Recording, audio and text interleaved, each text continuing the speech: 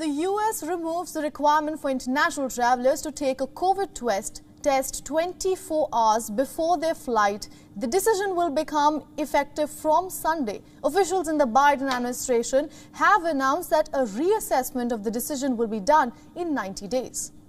The move to remove the international COVID test mandate by the land of liberty. The US is guided by two factors. One, after the American Center for Disease Control said it was no longer necessary. Two, as per a senior official after heavy lobbying from airlines and the travel industry. Now, reports say that 75% of countries America serves do not have testing requirements. In a similar move, the US neighbor to the north, Canada, suspended COVID test requirements at airport until the end of June. The decision comes effective from today. Now, according to a government statement released by Canada, the tests will resume off-site on July 1st.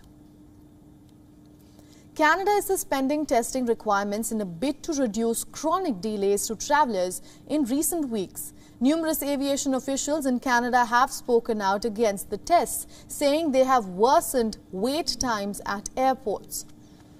Canadian airports have been reeling from the problem of understaffing. A nationwide labour shortage has worsened recently and is affecting all sectors in the second largest country in the world.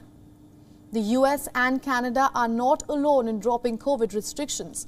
Cyprus and Germany dropped their restrictions from the 1st of July. Spain had dropped all COVID restrictions, including mask mandates, on the 6th of June for European tourists.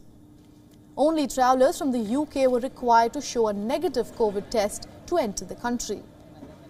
Now, Japan has opened applications for tourists, but the Japanese are being a bit more cautious. They are only allowing guided tours, and tourists are required to wear masks at all times.